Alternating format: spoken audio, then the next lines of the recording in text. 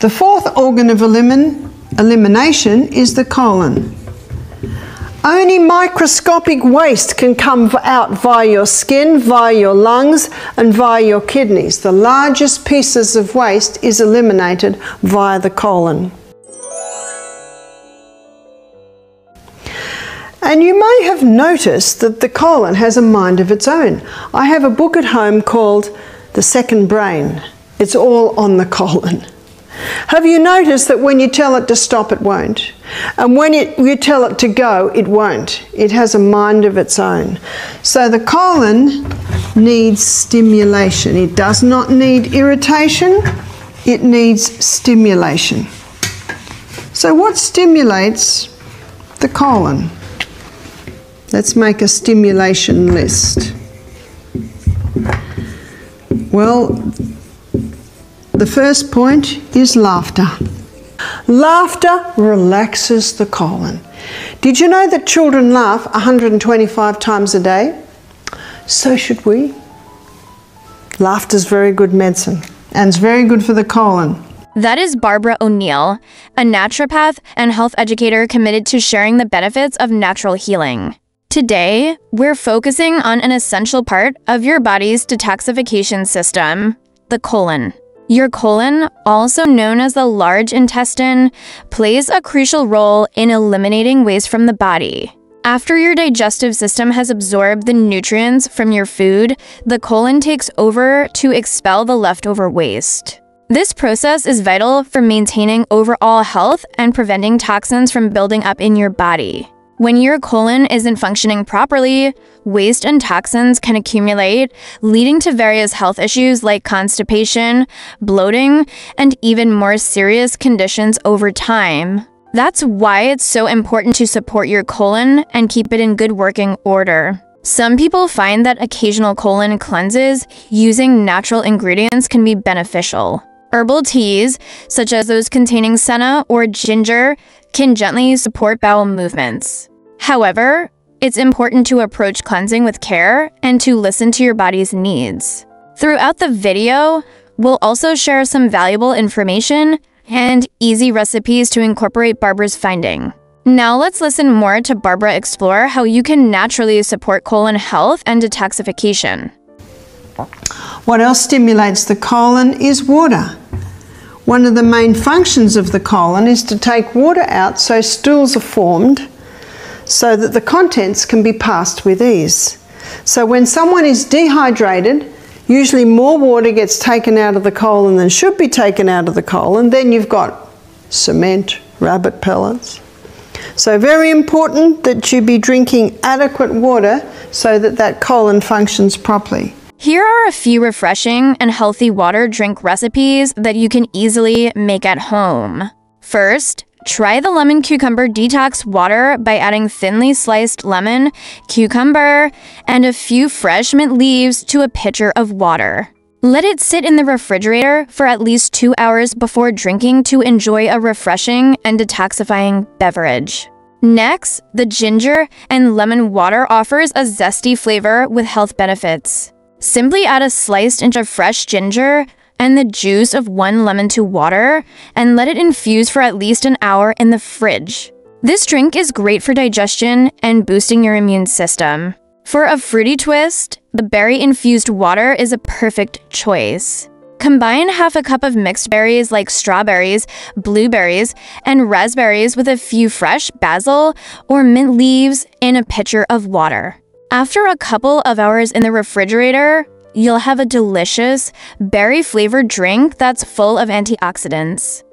The citrus and mint water is another refreshing option. Add thin slices of 1 orange and 1 lemon, along with a few sprigs of fresh mint to water, then let the mixture infuse in the fridge for at least 2 hours.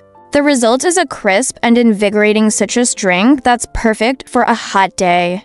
For a cozy, subtly sweet beverage, try the apple cinnamon water. Simply place thin slices of an apple and a cinnamon stick into water and let it sit in the fridge for at least 2 hours. This drink combines the natural sweetness of apples with the warmth of cinnamon for a comforting and hydrating option. Lastly, the pineapple mint water brings a tropical flair to your hydration routine. Add half a cup of fresh pineapple chunks and a few mint leaves to water and let it infuse for 2 to 4 hours in the refrigerator. This refreshing drink is perfect for those who love a hint of sweetness with a minty freshness. These infused water recipes not only add flavor to your daily water intake, but also provide various health benefits, making hydration a more enjoyable and nutritious experience. Barbara will now explain the third thing that stimulates the colon. What also stimulates the colon is exercise. When you exercise, you increase blood supply to the colon, and the blood supply to the colon is massive. But something else is also happening when you exercise. Your movement of your torso. Every step that you take, your colon is moving. So exercise is vital for the proper functioning of the colon. What else stimulates the colon? Fibre. Fibre gently sweeps the colon. Fibre does two things. It gently sweeps the colon and it stimulates movement through the colon. It is important that the peristalsis in the colon be moving ever forward, ever forward. So fibre does two vital things. It sweeps the colon, and our colon basically is like this. It's got lots of little grooves in there. There's the appendix, there's the small intestine, and here's the colon here. And that's where everything comes out. And because of all these little corners and grooves, it's vital that fibre be a main part of the food so that that gets swept every day. And again, the fibre stimulates the movement through the colon.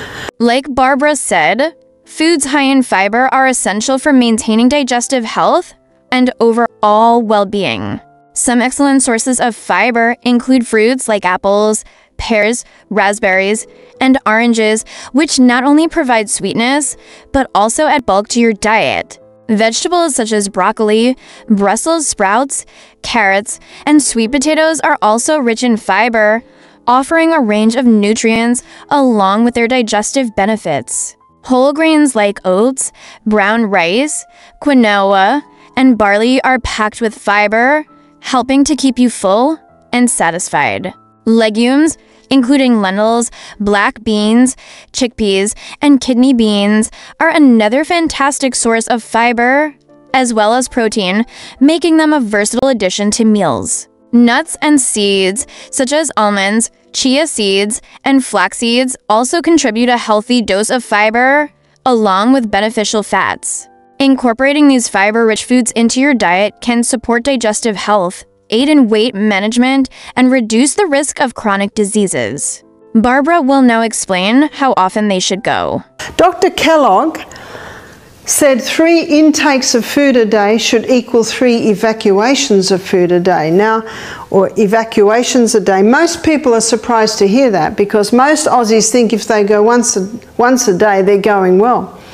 Well, that would only be applicable if they ate 1 meal a day, and I don't know anyone that does that. Actually, I have met people who eat 1 meal a day. It starts in the morning and it doesn't stop till they go to bed. No, that's not counted. The fifth thing that stimulates the colon will now be described by Barbara. So we should be having a meal, then we should be having a nice 5-hour break ideally, and then we should be having another meal. That's what the stomach and the colon loves. We are creatures of habit, and the colon loves you to be in a habit. It likes you to eat at the same time every day, drink at the same time every day, go to bed at the same time every day, get up at the same time every day. Now obviously there are times when we can't always do that, and the colon can cope with that. But how many people when they travel say their colon stops because what's happened? They've been thrown out of their usual habit times. The colon loves it when you have breakfast at 7 o'clock or 7:30 or 8 every day. What it doesn't like is 5 o'clock one day, 10 o'clock another, 8 o'clock another, 1 o'clock another. It doesn't like that. It can cope with the odd day. In a couple of weeks I'm traveling to America, so everything's going to be thrown out. It can cope with that. It doesn't mean you have to have breakfast at 7 o'clock every day, and it's 5 past 7 you're in trouble, or it's 5 to 7. No, no, no. The colon can cope with about a half an hour either side. But we are creatures of habit. Your cell's a creature of habit. Your colon is a creature of habit. And the good thing about giving your body times where you do the same things at the same time every day is you can predict. You can predict when the colon is going to decide to evacuate, and that's very handy. Because it's not handy when we're on a plane and we're about to land and we need to go. And at that time, we are very thankful for our anal sphincter because it will hold. Barbara will now explain why evacuation habits are so important. The problem is most people use that anal sphincter because they're watching a television show and it's getting excited and they don't want to go. Or they're on the phone to a girlfriend and they're busy in the middle of an exciting story, or she's telling exciting and they don't want to go. Can you see what I mean? Many people use this, what we're very glad of, the anal sphincter holding, when the rest of our body wants to go. We're very glad of that. But many people use it too often. And then the colon gets into a habit. And I think most people know that the person feels to go, but they don't go because they're in the middle of an interesting game or show. And then when it all finishes, they go to go and they can't go. Because when you feel to go, this area of the colon fills up, and that's the pressure on the anal sphincter. If you don't go, then everything actually falls back into the previous part of the colon. And the water continues to come out, because remember, that's one of the main functions of the colon, is to take water out so stools are formed. And what's happening to this bit that's staying in there longer than it should be staying in there? It's getting drier and harder, and then it's more difficult to pass. So the person says, I'm going to have to give it a bit of help and strain, and then terrible things pop out called hemorrhoids. I remember when I used to work in the operating theatre and I assisted for some hemorrhoidectomies. Oh, nasty. They put a little bit of suture line around the neck and just cut it off. I always used to think, oh dear, that's going to feel terrible when they wake up. Well, nothing compared to how they're going to feel when they pass their first bowel motion. And usually painkillers are given. And painkillers are well known to constipate, so you get this vicious, vicious cycle. So remember, prevention is worth an ounce of prevention is worth a pound of cure. We should change that, because we're into kilos now. But this is prevention. Very important to prevent any problems in the gastrointestinal tract, especially at the bottom end. It should be running very nicely and very smoothly, and then that makes for a very happy human being. Barbara will tell us about an acronym we should abide by. Remember, important part of the colon, if the sewage system isn't working well, nothing works well. Just remember this, that when you feel to go, promptly answer nature's immediate call. Got that? We need to promptly answer nature's immediate call, because your body panics if you don't. Very important to do that. It's an important part of making sure the colon works well and getting into the habit of listening.